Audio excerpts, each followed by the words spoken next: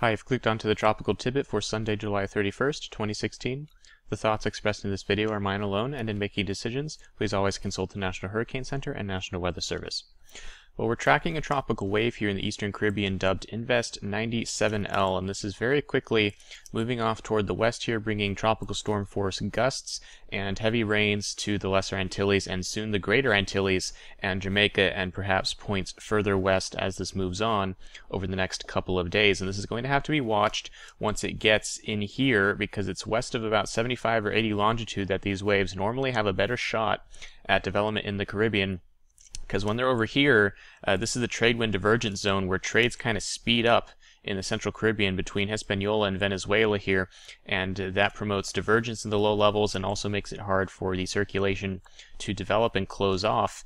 And so these waves usually stay pretty open here and kind of just paddle their way along until they get in here, and then they can have a better chance if they survive and there's something left of them by the time they get over here. They might have a better shot.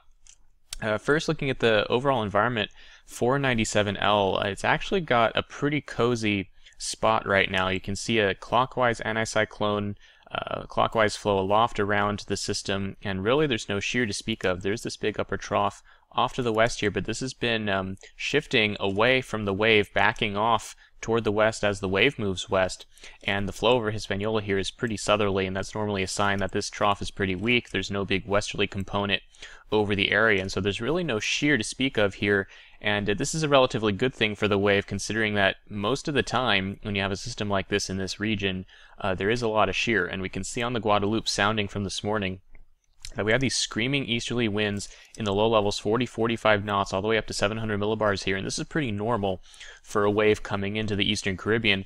But what's not so typical is to have these easterlies all the way up to 300 here, and really we have weaker easterlies all the way up to the tropopause, which is right here. In this sounding, and so although we have very strong low-level winds, we also have strong mid-level winds and easterly winds in the same direction throughout the entire depth of the troposphere. And so what this means is, again, very low shear here. You don't have these big westerlies aloft with easterlies underneath. That would be a big shear situation. Here we don't have that. And so with this deep layer easterly flow, this has allowed the system to maintain an envelope of moisture that has not been impeded upon by dry air pushed in by shear, which often happens with waves in this area, and thus convection of moderate strength and coverage has been very consistent with the wave envelope over the last couple of days, and it continues that way this morning. The convection is not super organized, though we do see some banding starting to form along the arc of the wave toward the north, and some kind of a mid-level convective scale system here toward the south of where the low-level vorticity maximum is, which is about here due west of Guadalupe to Montserrat, somewhere around there. That's moving west very quickly. Most of the convection, the mid-level low, are just to its south, so the system is very slightly decoupled from what I can tell.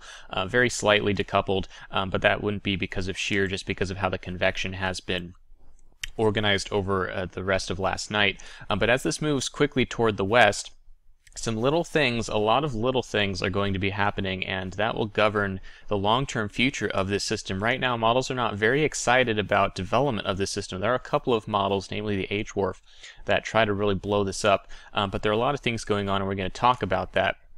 First of all, I'm going to show you the low-level winds from satellite. This is the objective analysis of how these clouds are moving in the low levels, and so we have our wave here, and I'll just show you the southeasterlies here and northeasterlies here, indicating that the wave axis is somewhere through here. And you can see that it kind of starts down by Venezuela and then extends up toward the northeast. So this is a positively tilted wave, which means it's tilting toward the north into the trade wind flow that's coming out of the east. And so what this means is that whatever little vortmax is here may have a chance to amplify a little bit as it comes toward the west, because when the wave is tilted against the mean flow like this, there's something called barotropic eddy growth that can occur, where the mean flow can impart some of its kinetic energy into the little vorticity lobe of smaller scale here along the wave axis. And so as the wave moves west, the northern end of the wave will move faster and kind of rotate around faster than the southern end of the wave can move, so eventually the wave will end up upright, directly north-south, somewhere in the Central Caribbean, and by that time we may have seen the northern end of the wave amplify a little bit,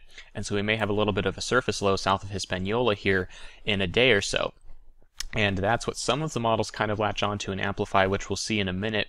But then the problem is, once the wave gets even farther west, it starts tilting in the opposite direction. And when it tilts in the opposite direction, that eddy might weaken a little bit and spread its energy over a larger area, which can temporarily weaken the system, but then also allow it to develop better later. So there's that, but the bigger issue is that if the system has not become a TC by this time, the southern end of the wave begins to merge with the Columbian heat low down here, and so you'll get this large area of broad vorticity in the southern Caribbean. And so if we have this tiny little vortmax up here near Jamaica, it's going to feel the northeasterly flow here and start being advected toward the southwest. So in a sense, the wave will be steering itself, where the larger breadth of the southern part of the wave will be steering the little tiny embryo in the northern part of the wave and kind of redirecting it such that it loses latitude here and kind of dives towards Central America.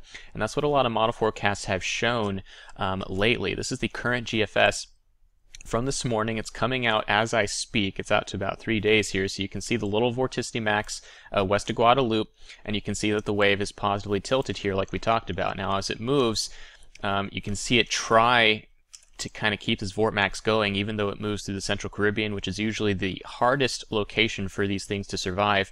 But you can see that the wave axis will start up positively tilted and then become more meridionally oriented as it moves toward the west, and you'll see this vortmax try to amplify. But as it moves farther west, you'll see it tilts the other way here, and so you'll see this broad circulation that tries to advect this back toward the southwest, and it dives towards Central America.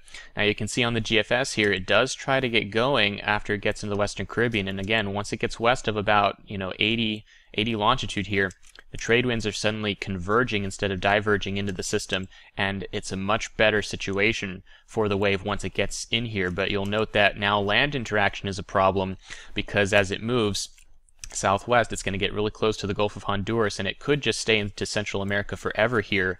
Now the GFS continues, and you can see a broad circulation that's kind of messing with land, and so development versus not development is not so clear here. Some runs have developed it into a hurricane that gets into the western Gulf here. The stronger it is, the farther north it will track in this situation. The weaker it is, the more of a southwest dive it's going to take, and the European model actually keeps it just right into Central America forever, and it never comes out again. Some other models like the HWRF and the GFS on some other runs, perhaps not this run, it's not finished yet. This is about as far out as it goes, through 90 hours as I speak. By the time you watch this video, you can check it yourself. But some runs have brought it farther north here, and some runs, like potentially this one from what it looks like, will just stay down here, not really have much of a chance over water. So in the longer term, things are a little unclear. But as far as Central America goes, this could potentially be a tropical storm threat. Some kind of formation is possible, and right now the NHC does have a 70% chance of this developing within the next 5 days, which is the time frame in which it will be getting into this area. And so Central America will for sure have to be watching 97L as it comes west. Now one more little thing that's going to be affecting this as it comes west here is the vortmax is right here, and as this comes toward the west, it's going to be not only dealing with the trades like we just talked about, but you also see the flow coming right over Hispaniola here.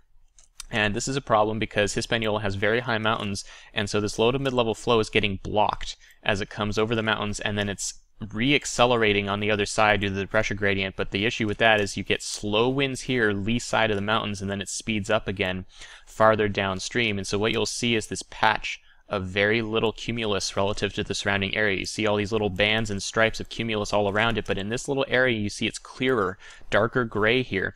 This is because the wind is speeding up here, and so this is the area of low-level divergence which is most pronounced. And so when this little vortmax comes into this zone, it may just get destroyed instantly in this area, or at least spread out in such a way that the wave has a lot of trouble organizing after it gets farther west than this. This could be one of those little things that kind of prevents the wave from ever getting going. But we're going to have to see. There are other models which say the exact opposite, such as the HWRF last night, showing actually some development of this southwest of Puerto Rico, and this is a pretty short range forecast. In fact, by tonight we'll know whether this is dead wrong or not, and chances kind of favor that this is a bit overdone here, and I don't think this is as likely to happen as it kind of maintaining the status quo.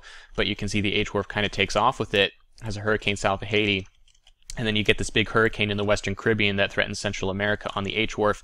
That's a little bit uncertain right now. It's really the only model doing that, and all other models, including the European and GFS, which are generally pretty reliable here, do not show this kind of development. So we'll have to see how it goes. Right now there is some model disagreement, but again, in general, the story is heavy rains, tropical storm force winds associated with this strong tropical wave in the eastern Caribbean will be affecting the Lesser Antilles for a few more hours, and then the Greater Antilles, Jamaica, perhaps the Cayman Islands, and then Central America over the next couple of days as we head into next week. Development chances right now probably not going to happen very quickly, if at all, over the next day or two, and then once it gets in here, we could see some development in the Western Caribbean or the Gulf of Honduras in about 3 days, so this could threaten Central America, and then whether or not it has room over water in the Western Gulf remains to be seen. Cannot really be certain of that in any sense right now. It really depends on how strong the system gets while it's in the Caribbean. The stronger it gets, the farther north it will move, but right now it's rather uncertain when it will develop, if ever. So we keep a close eye on it, and you'll stay updated here. Alright, that's it for today. Thanks for watching.